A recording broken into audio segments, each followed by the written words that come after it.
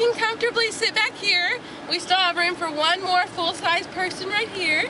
And then we've got a car seat over here with a child in it, and a car seat here, and plenty of room for 2 more people to sit up here. All riding comfortably, each with our own cup holders and plenty of leg room. This is a view from the very back row, and I want to show you that we do indeed have a lot of leg room. The middle row will go up. You can scoot it up and forward and back to accommodate the leg room in the back.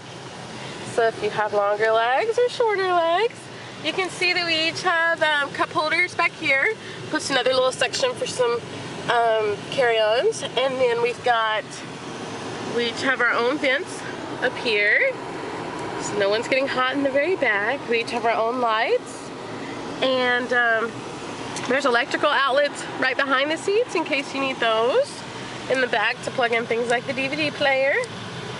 And here's the view from the front seat. My 2 happy kiddos, which makes for a very happy mom and a happy ride. He's playing his DS, and she's back there watching her DVD player. There's plenty of room. Okay, because the seats can go, the front row can go forward and back, we can keep from having our little guy kick on the back of the seats. He loves to do that in our other car, but in this one, we can make that seat go back further so that he's not able to reach it. Say hi.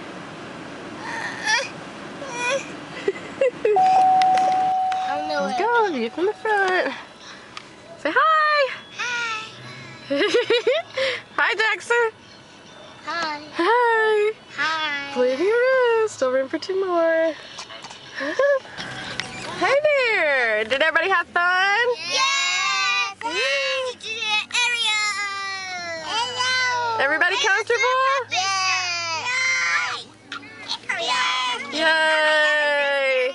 Plenty of room for all the toys. And the kids, and everybody's cool. Everybody happy? Yes. The car rides so smoothly, this is what happens. Just see a bunch of heads.